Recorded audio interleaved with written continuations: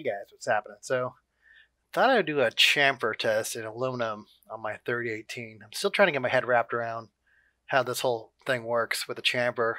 Really, what I'm wondering about is the Z0. If it's going to actually, once I create a zero on my first part here, that it's going to go here. So I created a pocket and a chamfer, but I'm going to have to do a bit change, a manual bit change, because I don't have an auto changer. So I'm just trying to figure out how this whole thing works. So, I'm going to create a pocket here. I'm going to simulate this. If I bring this up, we'll speed up. Okay. So I'm only doing a 0.1 millimeter cut, just because I'm still getting used to this machine with a new brushless spindle. I'm going to go underneath the part. Sorry. Down here. I'm going to try to fully cut it out. And you should be able to see the, it'll come through the part. See? I want to cut all the way through it. It's going to be mounted on my little vise thing there. And then when I come back and do like I said, I'm still trying to get my head wrapped around this whole thing. like it's really just the positioning. So like when I actually change the bit to my chamfer bit, do I have to like reposition? Do I have to completely like re-zero X, Y, and Z? Or do I just need to re-zero Z-axis? Like, is it going to hold the position? Because I have to do two different post-process here, not just one. Because I have the free license in Fusion 360. But I don't have a tool changer either, too, so I can't do offset. So I'm trying to figure that out. So here is the chamfer. And I have a 6.35 millimeter, or a 1/4 inch chamfer bit. And it's going to go back and do a chamfer. So hopefully I want to get this mounted on my vise, and hopefully this will work. And that way, because I want to figure out these processes, you know, like what do I do? Like, because I want to make some parts out of aluminum with chamfering on them, and I want to figure out the whole, you know, re-zeroing. So, all right, let's go back to the machine. All right, so I got everything loaded up. In my first test, my G code here.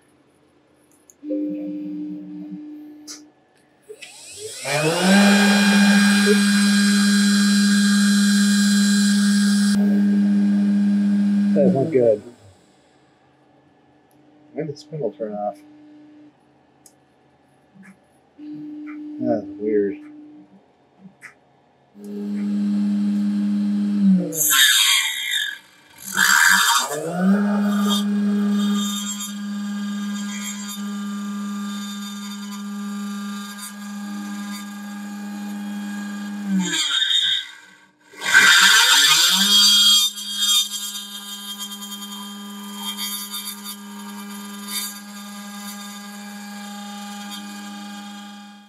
This is a bad wire. So what I decided to do is just do a manual override of my spindle.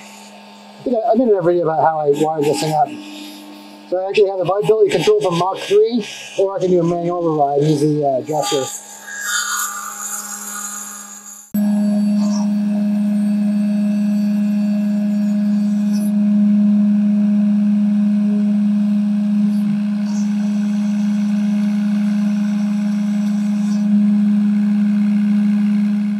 Alright, so pocket's done. Now I'm going to switch over to a 45 degree, well they call it 90 degree, chamfer bit. Got this on Amazon. So what I'm hoping for is that I can just pop this out, reset the Z, and it's going to do a nice chamfer. And hopefully I don't have to zero X, Y again. So that's actually one of the reasons why I chose the same size bit, same diameter, 1/4 inch. 6.35 millimeter, I think. Alright, so I'm going to switch the bit out, redo the Z. Alright, so I got the chamfer tip as close as I possibly could. So I'm going to reset the 0. So I'm zeroed out. Now I'm going to load the second pass, which in my case, for this job, it's chamfer test pass 2. And hit play. For some reason, like I said, I'm doing a manual here, manual pump or coolant pump. This thing right here. So I'm going to turn that on.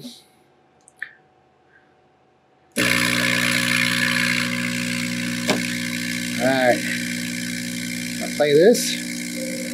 I'm gonna turn this on full speed, 12,000. All right, here we go. All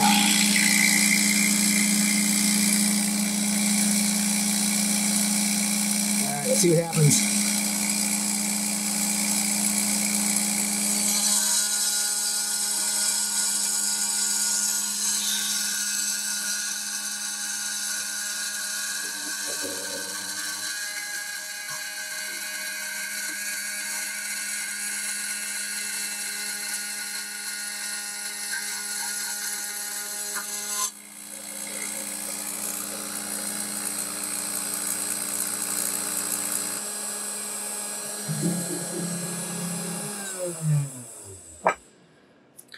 All right, it chamfered.